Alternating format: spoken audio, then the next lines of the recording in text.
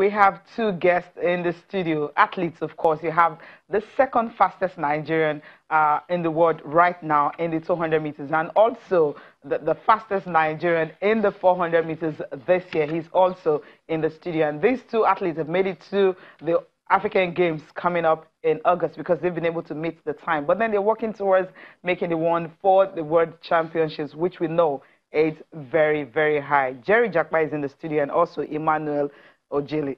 Jerry, good morning. It's good to have you. Start with you first.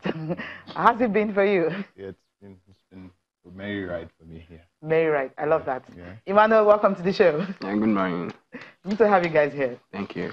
Okay. You know, usually when people see athletes beginning to make waves, they're tempted to ask, how did it all start? You know, on the average, most boys want to play football. On the average, you know. So I'll start with Jerry as well. Why athletics? Why did you stumble on it, or it was always going to be athletics from the beginning? Well, for me, I just, like you said, on the average, everybody loves football, and everybody starts with football in Nigeria. So for me, it was mainly about football. I went to boarding school, and I was so focused on football and enjoying myself. I always loved sports, but I wasn't particular about athletics. It was not up till when I got to my final year of high school, my SS3, that's when I started picking interest into athletics. I did my inter-house sports, and I won a couple of events at my inter-house sports. And then I moved out of school, and I decided to pursue athletics professionally because I felt like football had too many people, and I focused on athletics, and so far so good it has been. Great experience. Okay, Emmanuel, your own story? No, I don't have a story. I don't have a story. There's no way. How did you start? How did you start? You just woke up one day and started running or something. I started from my secondary school when I was in SS2. I had a friend called Kelechi. You know, when we are doing practice, we want to go for invitation relay. You know, he's the one training us in school back then. So, you know, you do set us, and later you come out and you catch us, and you just leave us like that. I said, bros, I want to start running like you. You know, you now told me that, okay, this is what you will do. You come to my training, you come to where I train, okay, and the rest. So there was a day I got home. I called my mom. I told him that, Mommy, say, I want to start athletics. I want to start running. And Mommy say, this is what you want to do. I say yes. And I got home. I called him on phone. I told him that I want to follow him to stadium. So when I got there, he introduced me to his coach. You know, from there, everything began. I started running. I became the #1 in my school, and you know, that is when I started from. Those are very good stories. Yeah, Jerry. You know, we have the fastest Nigerian right now is Diva Inodudu in 200 meters and all that. But you're second fastest. I mean, that's like 3 years, right? That we're having this kind of time. You're only 20.59 seconds. I mean, it's a good one, a remarkable one for you. How did you achieve this year? Yeah, for me, it's been there so far. Like for the past couple of years, it's just been there. I've been really working hard in training, and for me and my coach have set a higher standard than where I'm at right now. And for me, the World Championship standard is still where I want to be, and possibly the Olympic standards before the year comes to an end. But for me, I just know that it's been there. I'm happy for what Divine is doing for all of Nigerian athletics, and it's making us realize that we can also be on top. We can also be on 1, 2, 3 in the world, no matter where we are, here in Nigeria, in the US, there in Europe. We just need the right conditions and the right proper tutorship to get to where we want to get to. Yeah, you represented Nigeria at the senior championships last year in Asaba and all that. You made the semis of the 200 and everything, and the 4x200 meters also. You guys ran a national record of 1 minute 22.08 seconds to qualify for the final. But then after that, I mean, after those races and all that, then you came to the national trials, the MOC, second Grand Prix and all that. After these races, any other one you've done that is actually preparing you for the African Games? Yeah, as of now, I'm just working towards what I have on ground. We really don't know what's next for the federation.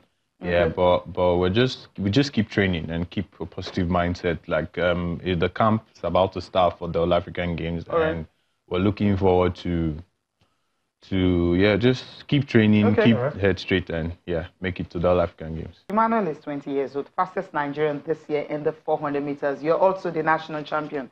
I mean, everyone is looking forward to the African Games, which is the first one before we jump the guns and talk about the World Championships. You have expectations, right? So what are they? My expectation right now is to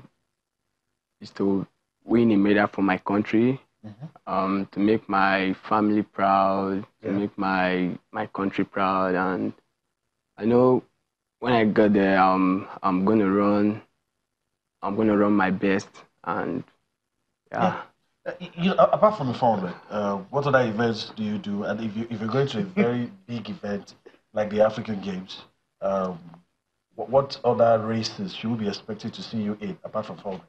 4x4. Okay. Only 4x4. 400 and 4x4. Yeah. You're not doing the lesser sprints. No. Maybe run with this guy, run against this guy over here.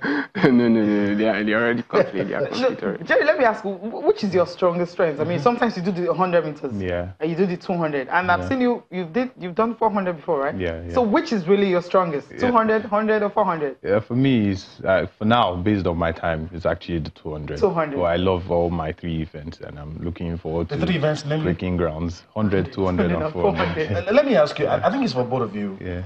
I've listened to athletes. She just asked you your best events, and you talk. But some athletes will say, "Well, I can't really say. It's what my coach tells me." So, do coaches actually know more than you guys? Can they, you've talked about your opinion, which one you think, but would you take your coach's advice, or would you take his word above yours if he says, "Though you're running 200 now and it's good, but I think you're better at 100"? Yeah, would it be your opinion, or you would rather take what the coach says? Okay. When we go for competitions, most times we have to sit down and have a little meeting, have a little chat with our coaches, and the coach has to tell you what you are going to run at the specific meet. So you don't, as an athlete, if you're an athlete that works with a coach, you don't have to select your event. Once you're going for a meet, you have to ask your coach, what am I going to do in this meet? Because at every specific time, your coach might actually want something for you that you can see yourself. So that's why you have to get that from your coach. And whatever he says there, you just take it. You just take it. Emmanuel, do you have some opinion about that? You're very silly though. Okay, similar, same thing. Now, Emmanuel, you're going to be going for the regional under 20s senior championship, right? Junior and senior championship in Niger Republic later this month. How are you prepared for that? According to my coach, just go there and enjoy yourself. Oh, really? Yeah. You don't have a specific target or anything?